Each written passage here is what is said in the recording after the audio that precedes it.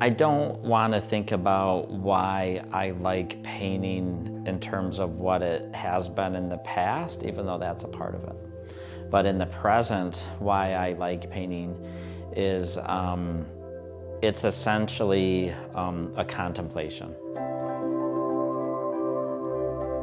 When I'm working, that is my expression of my life. So when I'm painting, when I'm working, like that is life working. That is my life in this particular place and time. Time allows these paintings to connect more to one another. So like there is like a continuum between them. And so then it's like, it kind of allows for like incremental growth. And what time does also is let you know that small changes are important.